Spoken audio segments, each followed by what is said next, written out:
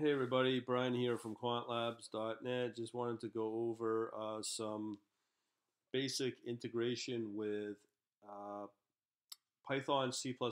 I've looked at various ways to run Python, and that's from within a C++ application.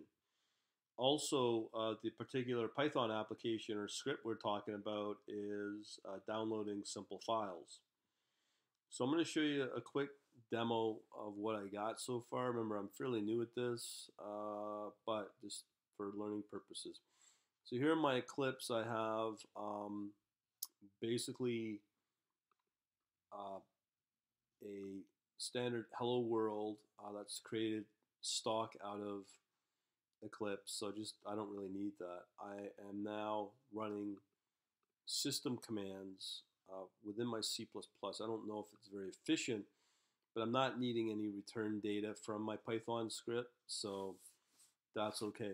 So what I'm going to do is I'm just display the path I'm in with the pwd in the shell script. The next one is to basically run system again and run Python, and then eventually running the download test Python. So let me show you the download test Python here. Now I've got different scenarios here. First, if you come into this script, you'll notice I have here a package that's needed that I'm using called URL lib3. I'm just grabbing the latest one from my Python 2.7, just doing the pip install.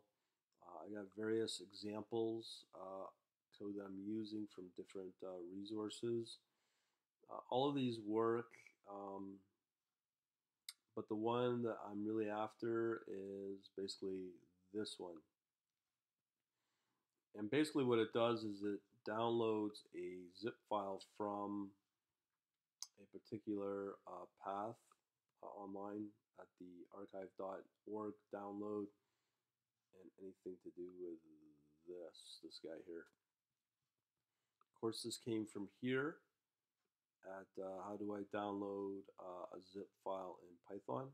Now, this is going to be a very typical example of Python usage to download files. It's going to be very common as I'm downloading data from various government-related sites, like the St. Louis Fred as a big example. So, it's kind of wonky, and in Python it can be done. So in this case, we're downloading a zip. I'll be probably downloading various things like Excel files and text files. Now there is a script out there or a wrapper for Fred for Python only, so I'm going to play with that, see how far I can get. But let me just run this for now in my Eclipse. So this is now the C++. So what you can see here, it is downloading that particular file that I mentioned. So once it's finished downloading, it'll say terminated, so we know that that's done. So just to convince you that this did download, so if I do any zip files in this directory, I remove it, okay? And if I do another ls, you can see that the zip file is no longer there. So if I rerun this, it's going to download, still running. We just got to wait for that terminate to come up in the Eclipse, so there is terminated. So if I do another ls, you'll see now that I have that zip file. So it did successfully download the file.